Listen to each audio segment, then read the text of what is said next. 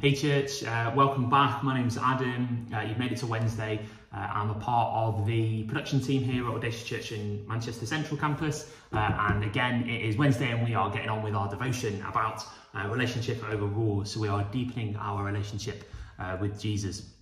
Now, let's go back to Mark, the Gospel according to Mark chapter 10, verses 17 to 22, where he was talking about how he wanted to get into the kingdom of heaven. And God was saying, what you need to do is you need to give all your wealth to the poor.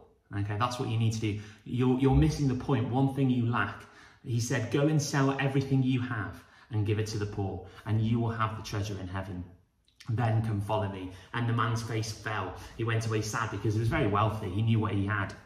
Now, yesterday we continued our thought of developing and deepening our relationship with Jesus by having a consumed heart. Okay, again, knowing that we are always loved and realizing that nothing can separate us from that love, that free, unmerited grace of God. Now, today, the second way we can develop our relationship is to have a clean heart. Okay, because we looked at separating from love yesterday and we thought on Monday. So let's have another thing. We can look at how we can look at developing our relationship to having a clean heart. So let's look at the book of Psalms 51, verse 10. So create in me a clean heart, O God, and renew a steadfast spirit within me. It's a beautiful verse. Remember, the devil wants to keep you in that state of lack. Okay, maybe even keep you in a cycle of sin. Okay, and bad habits. You're repeating the same thing over and over again.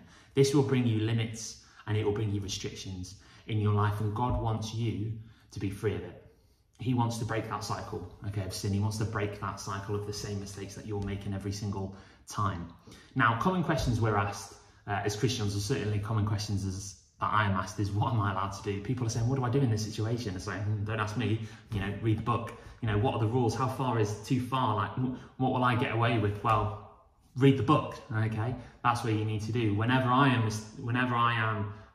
puzzled or clueless, what's the one thing I do? I read the book. Now, we want to be as far away as possible from the enemy and to protect our hearts, okay? And ask God, like David did, to create us in a clean heart. He wants to create a clean heart for us.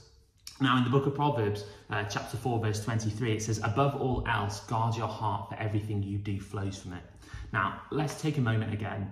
Ask yourself for God to show you any area of your life that isn't clean. Okay, you can think of any area, whether it be at work or whether you're studying, it could be at school or university.